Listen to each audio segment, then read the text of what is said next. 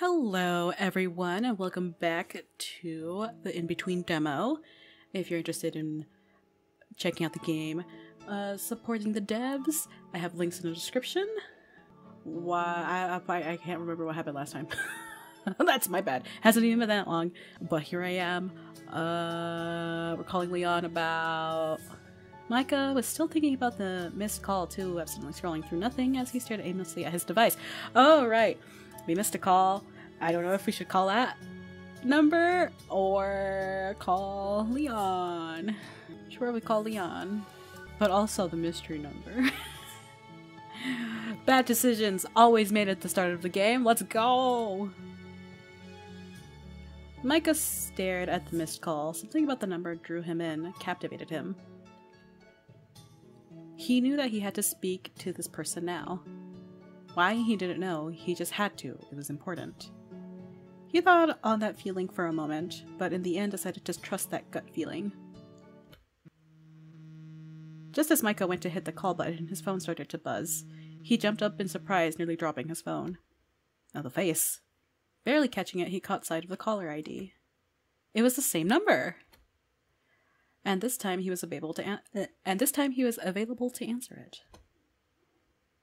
He rushed to check his desk where he kept his notebook just in case. Unknown number. Alright. Hello? Ooh. Good evening. Mr. Malcolm Riley, I presume. Malcolm? The right family name, but who was Malcolm? May I ask who's calling? Forgive me. Where are my manners? Suspicious. Arthur Harris, administrator to the estate of the late Gregory Riley. I'm calling about the last will and testament in regards to the unresolved inheritance to one M. Riley. Gregory Riley? He heard that name before, but where? Myka had yet to respond, but the man continued talking. You're a hard man to find, Oh, sorry. I seem to recall you preferring to be known by your middle name, Edwin. Oh! Is that still accurate? Oh. Oh. Those are the ohs of my feelings. Forgive me. It has been many years since I last saw you or your father. You or your father? Those words pound in my head like a drum. Who was this person? He said Edwin. Edwin Riley was the He said Edwin. Edwin Riley was the name of his father. He was sure of that. He swallowed hard. His whole body felt heavy, like it was suddenly constructed of lead. All of his attention was directed to the voice he heard through his phone. You or your father? Edwin, are you there? I'm not Edwin. Edwin's my father, but... He's been gone for years. Wait. For some reason, he decided against telling him that. Maybe I could find out more from this man if I pretend he was still here, but just not available. He swallowed again. It was almost painful how anxious he was. He's not available at the moment. May I help you with something? Edwin's son? My. You must be little Myka then. Has it really been that long? Wow. Myka? I don't know, words. It was technically his full name, but no one called him that ever. Not even his aunt, who was a stickler for proper language and names. In fact, he didn't have any recollection of anyone calling him by that name. How did this man know it? You know my father, then? I do indeed. I haven't heard from him since your grandfather passed, however. I've been trying to get in contact with him about the estate for quite some time. And of course, I finally find a lead, and it ends up being his son. Then, could you tell me more about the estate? I shouldn't really. Myka struggled not to curse out of frustration. But since it's taken me so long to find your father, and you are technically an M. Riley, I see no harm. It wasn't being very clear, it just says M. Riley. Thank you, sir. Such a polite young man. Gregory would be proud indeed. I have the afternoon free. What say we meet for a late lunch and go over the details I have to share with you? I would very much like to see how much my dear friend's grandson has grown after all these years. That sounds fine. We could meet at the Merriment Cafe if you've heard of it. Very well. Merriment it is. 2 p.m. tomorrow. Yes, sir. Thank you, sir. With that, the answer was over. That's not the end. With that, the call was over. Myka's heart raced. He had finally met someone who knew his father, and his grandfather too. Myka looked at the call log on his phone to make sure he wasn't imagining this. Oh shit, Leon! Oh shit, Leon! He didn't know it was... He didn't know if he had the mental fortitude to take on socializing right now. He had so much to think about. His father and grandfather. I should text him. Ayaya. Ayaya. Text the boy. Text the boy. Hey, man. Sorry about this evening. I left my phone at home. And something came up.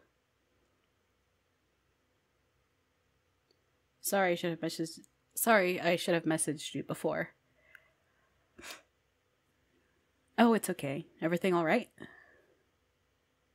Yeah, it's all good.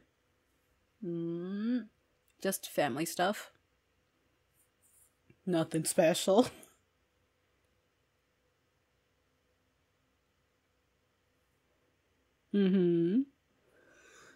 Oh, well, I guess I'll let you get back to it then.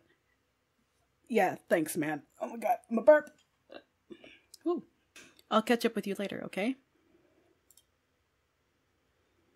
It was special, of course. Nothing about it wasn't special. He just didn't want to say anything before he knew for sure what it was about. The typing appeared and disappeared, appeared and disappeared. Leon seemed to have something to say, but in the end, he never said it. What would happen if you actually called Leon? Sleep did not come easy that night, and when it did, it was the same dream, the hazy figure smiling at him as they played in a puddle. Oh. Who are you? Why can't I remember you?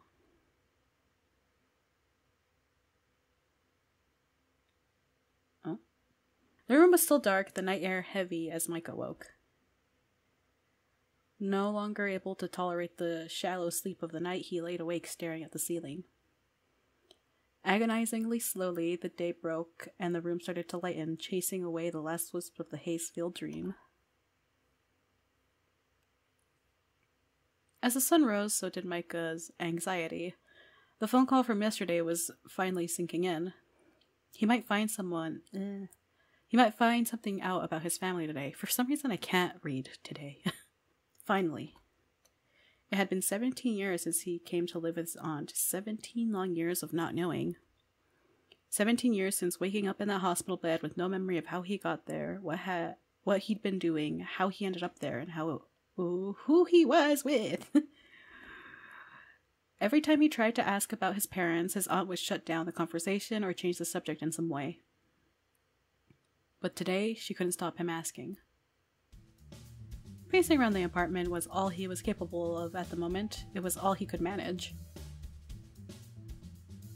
8 in the morning. Man, I wish I could wake up at that time. 9 in the morning. Oh, dear boy. At 10 in the morning.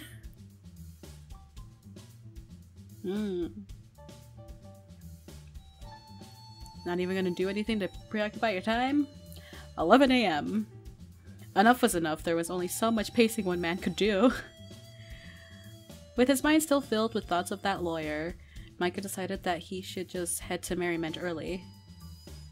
Anything was better than pacing back and forth any longer.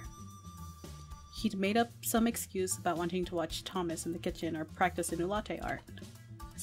Anything would do.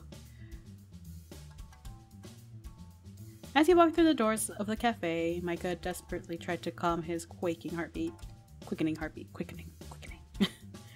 If he spent some time messing about here for a while, it would surely start going quickly, right? Myka recalled something about Thomas trying out a new menu item today, too, a worthy distraction. Eventually, thoughts of the meeting began to melt away as he watched Thomas cooking in the kitchen. Before long, he found himself sketching the meal at different stages of preparation. What he first thought would be a useless skill... I know how to read! What he first thought would be a useless skill, his food drawings had become somewhat useful. They were used on Mary's menu. Oh. He checked his phone nervously. 1:25. Oh. Time went so slowly at first, but spending time in the cafe drawing and chatting to Thomas actually made time go much quicker than he expected. He took a deep breath. He felt much calmer, thankful for the distraction this had become. Why don't you go get a table in the dining room? In the dining room? Someone's gotta make sure these are actually edible. I don't think anything you could make would be inedible, but I'm not one to turn down the famous Thomas's cooking. With a smile, Myka took a seat at one of the empty tables, and Thomas brought out his newest experiments. They looked and smelled delicious. Oh, ... Before him, Thomas placed 2 dishes. Don't show me food pics. No. One wasn't really a dish as such, but the most indulgent-looking milkshake Myka had ever seen. Topped with whipped cream and chocolate powder, yeah. Complete with a long spoon and a spiral straw. The second looked like a pie. The outer pastry woven into a lattice filled with berries and syrup. It smelled divine. Hidden beneath layers of pastry was a secret that made this more than just some pie. Myka stood transfixed as Thomas was creating this masterpiece. This dessert had a layer of cheesecake inside the pie crust and under the berries. Couldn't wait to try it. Oh, I want that. Little carrots on a tool. Before he could dig in, however, Thomas brought out a third dish. 3? There's more? Where did this one come from? A special treat. Oh. A mischievous look spread across the chef's face. He gently placed the dish in front of Myka, a smile plastered to his face. Now you may eat. Pizza? Dig in. Ooh. Oh, is it even possible I can eat all this? You'd better. You hurt my feelings otherwise. Do voice acting is A+. Myka examined the new meal with interest, trying to work out what secrets this one held. Oh, pizza? Try it and find out. Oh, I keep cutting him off with the laughing, I think. Myka happily brought it to his lips and tasted it, and of course he wasn't surprised. It was perfect, just as Thomas' cooking always was. This dish was particularly unusual, though. It looked like pizza, but once he started to eat, he realized it was actually a delicate noodle dish adorned with cheese and pepperoni. It only looked like a pizza. Incredible. He couldn't help but be a little envious how amazing it would be to be in Thomas's position, coming up with all kinds of new recipes. Still, he was thankful for the meal, if not a little curious as to what he did to deserve it. As if seeing the question mark pop up above Myka's head as he stared at the spread in front of him, Thomas laughed. I know you don't really celebrate it, but I wouldn't be a very good chef if I didn't whip you up something special for your birthday. Aww. But more than anything, you looked a little down and anxious. You come here on your days off when you aren't feeling so good. Aww. It's his safe space. It's his little place where he can relax. Does he? He hadn't really thought about it. After a moment, he realized Thomas was right. It's how he got the job in the first place. What's on your mind, kid? A lot, apparently. I have a meeting here soon.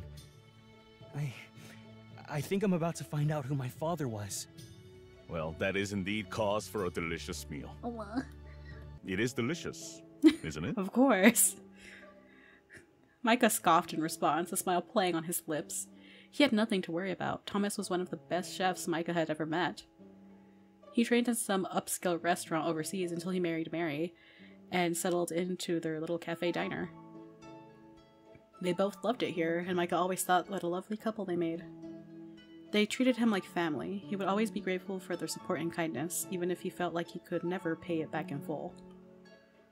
Thomas still cooks incredibly fancy things sometimes, but he enjoys comfort foods above all else. Of course it's delicious. You don't even have to ask. The food didn't make him... It did. The food did make him feel better, too. Something about a stomach full of his cooking set his mind at ease. It was amazing how a good meal could serve as a distraction. He looked down at his phone. 2 p.m. 2 p.m. Finally. Once again, his nerves rose, despite his best effort to keep himself calm.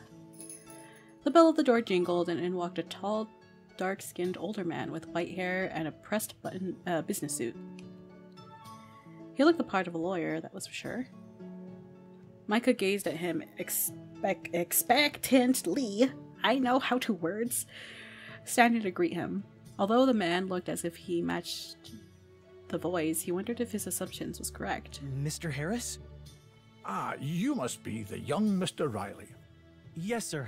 That's me. Oh, that's me. He fumbled over his words a little, his nerves getting the best of him. My, how you've grown.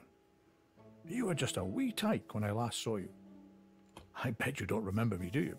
I don't blame you. You were very shy, hiding behind your grandfather's legs the whole time. He chuckled, one of those nostalgic and heartwarming chuckles, like he was reliving a treasured memory. Myka swallowed hard. Shall we sit?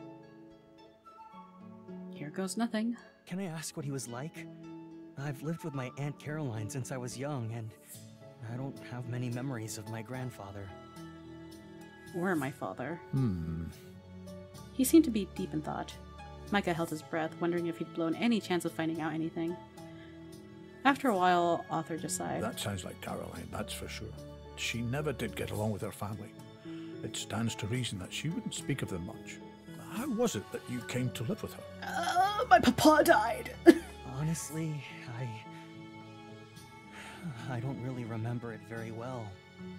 As a child, I got into a bad accident of some kind. When I woke up in the hospital a few weeks later, Aunt Caroline was there. She told me I would be living with her from then on. I remember that. I've never seen Gregory more concerned about anything in my life. Arthur folded his hands and rested his chin. His eyes closed in deep thought. Caroline. What was he like? My grandfather, if you don't mind me asking, that is.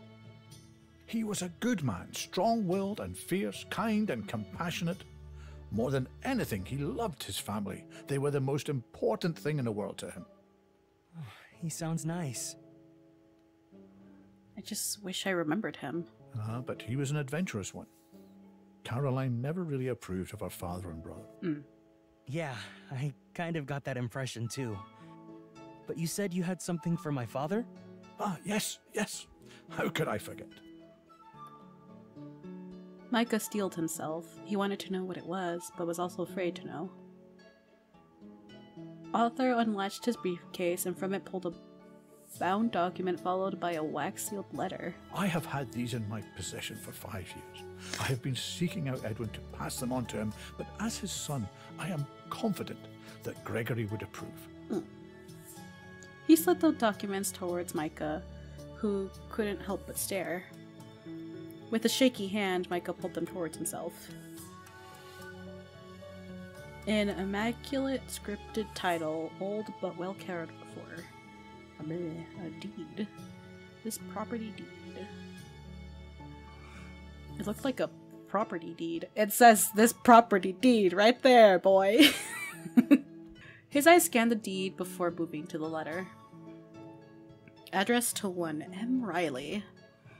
He took a deep breath and opened it, barely managing to stop his shaking hands. My dearest Myka. My heart jolted. Myka. It was addressed to him. His eyes went wide and he looked back up towards the lawyer. Where he was standing a moment ago was now empty space. What? Excuse me? Hold on. Okay. We're going places. Yup. Lipsies it up. He was gone. What? Where could he have disappeared to that quickly? Panic. The panic. Panic flared up in Myka as his eyes darted from the letter back to the empty spot in front of him. He shot to his feet, eyes dashing around the room. He was nowhere to be seen. How can someone just vanish? That face, though. It's such a good face. Thomas gave him a quizzical look from the doorway to the kitchen, crossing his arms over his chest. Hey, that man I was with, did you happen to see where he went? He left while I was reading. The tension in Myka's bodies was... The bodies. The tension in Myka's body was making him lightheaded. See who? Oh, shit, boys! Mr. Harris, he was just here. Oh, ho, ho. Sorry, Mai, I didn't see anyone. It looked like you were alone this whole time. I thought you must have been in a phone call. The blood in Myka's body seemed to become ice cold and freeze. Alone. What? Alone? How? How could I have possibly been alone? He looked back at the table, the documents neatly laid where he left them.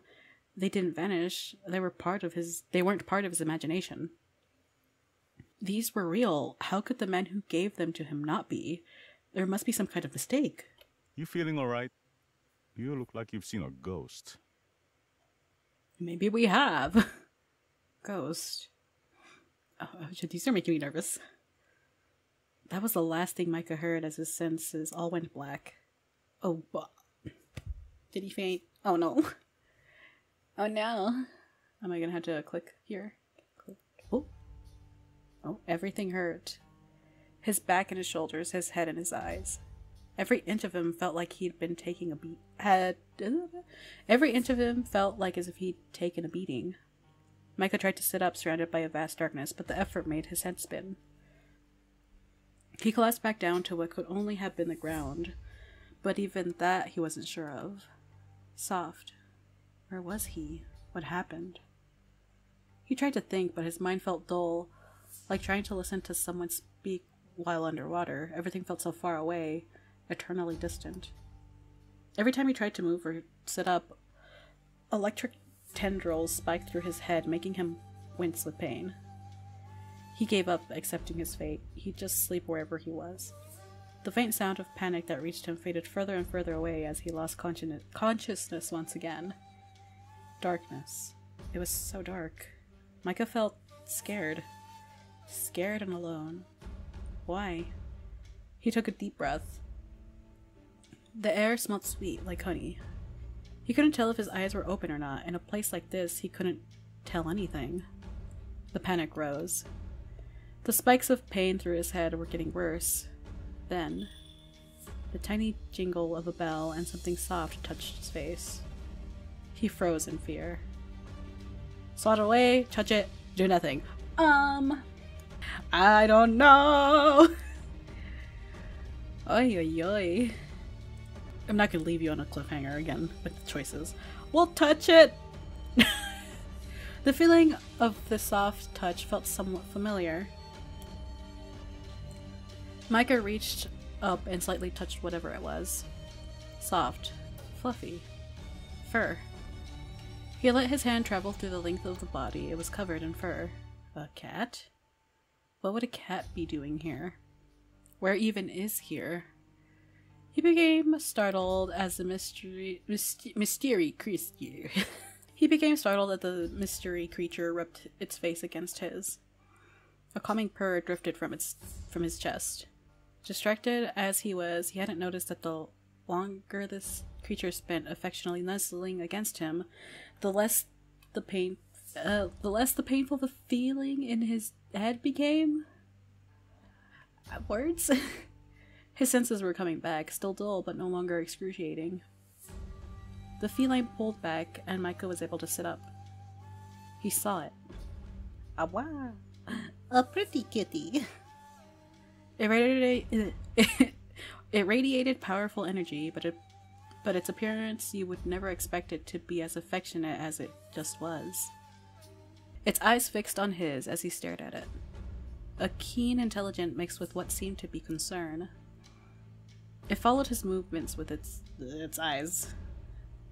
Then with a switch of its long tail, closed the gap with an elegant pounce, coming to rest on Myka's lap. Those eyes that stared at him, so vibrant. They were beautiful. Lost in thought about how pretty the amethyst color of the feline eyes were, Myka was surprised when the creature stretched up with its front paws on his chest. Long sentences! I can't! Nuzzles against his cheek and licks his forehead. His senses filled with the scent of honey. Myka raised his hand to his forehead, slightly touching the spot the feline had just moved away from. It licked me? Where the cat had licked, a warmness spread throughout his body. He suddenly felt much better, his body not hurting anymore. As he examined himself, he once again heard a bell. Myka desperately reached out, trying his best to call out to the despairing cat. Wait, don't go! No voice left his throat and carried through the darkness. The only light he had was those eyes. Without them, everything was dark once again. He closed his eyes. He was suddenly so tired. Faded sound reached Myka as he stirred to consciousness once more. His eyes slowly opened. Taking up his entire vision was the blurry face of his best friend. Myka! Oh, thank God. Oh, thank God you're so worried. Look at your face. Look at your worried, precious face. Ugh, not so loud. My head hurts. It was only then he realized. It didn't. His head didn't hurt, actually. It didn't hurt at all. He reached up and touched his forehead. For the first time in a long time, his head didn't hurt. Not since that cat. Is it even possible for pain to be licked away? Nah, that's stupid. Myka stifled a laugh, looking up towards Leon. So dumb. Me? Can you imagine, like, your best friend? You were super worried about them, like fainted in like a restaurant or like at the cafe they work at, whatever. And they're like, man, my head hurts. And then they like have a moment of like, wait, hold on. And then they look you dead in the eye. And they're like, man, so dumb. And it's like, excuse me? Me? No, not you. Hey, Leon? Freaking hell. I love them. Yeah? Thanks. Seriously. Yeah. Ooh, Leon's face went bright red. Oh my God. I don't know why that made it be so funny. Don't worry about it. You has a crush. He glanced away shyly, awkwardly fiddling with his tie. Finally. Myka? Oh, my throat. What happened to you? What did happen to me? I was hoping you could tell me.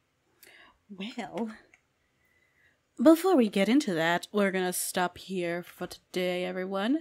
Thank you so much for joining me. If you're interested in this game, links, description, Patreon, Ko-fi. I'm getting there. Is also in the description. And thank you to this month's patrons and members. Thank you so much for your support. It means the world to me. And if you're interested in supporting me, or getting early access to videos, or exclusive access to other things, I have a Patreon and a Ko-fi. Those are in the description. Hopefully I'll see you there, and I'll see you next time. Bye-bye.